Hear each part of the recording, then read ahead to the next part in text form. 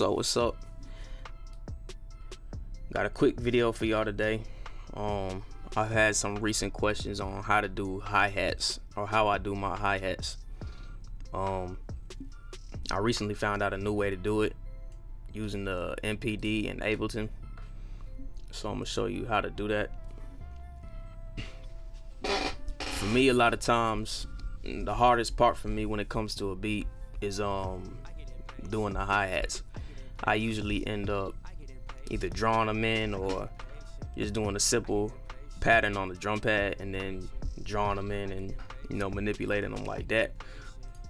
And all you're going to need to do this is a drum rack. So you go to your instruments, you grab a drum rack,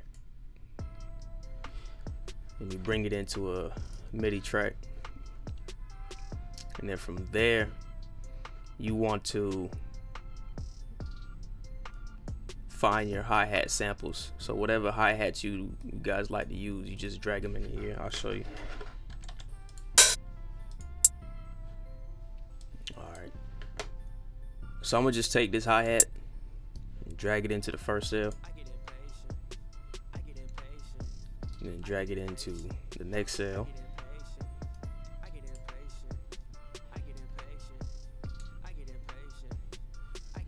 So now you have the same hi-hat going across each pad, and that's gonna correlate. So if you're using a drum pad, it's gonna correlate with your drum pad that you can control.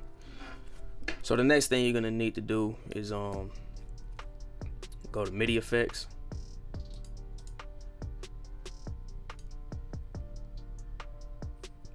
You're gonna take this arpeggiator, and you're just gonna drag it into the cell.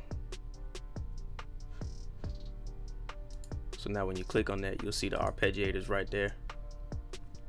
Alright, so the next thing you're gonna do to get each cell to perform at a different rate, to give you those hi-hat rolls, you're going to change the rate.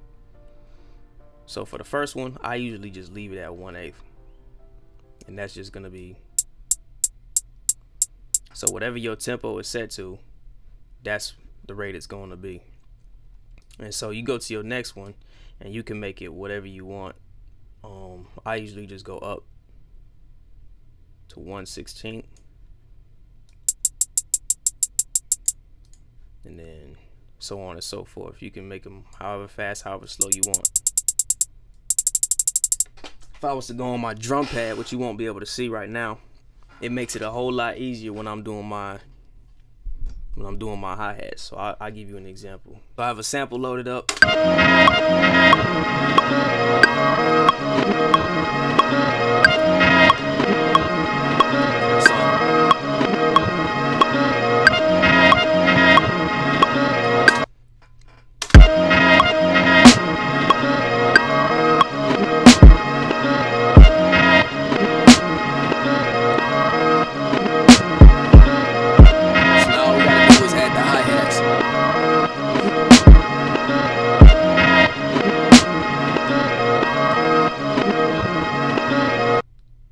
And if you pay attention down here, you'll see exactly where I'm hitting on the pads.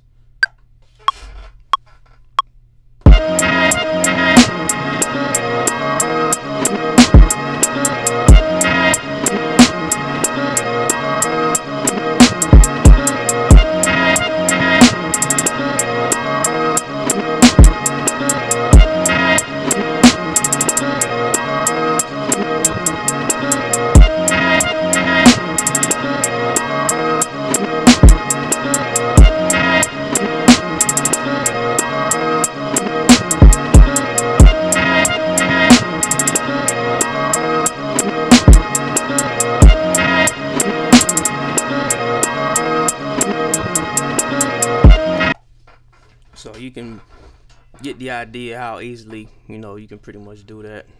It saved me a lot of time. You know, with me being an artist and then also producing my own music, the quicker I can make the beat, the quicker I can get to start writing the song and finish the song. So this helped me out a lot. Hopefully it'll help you guys too.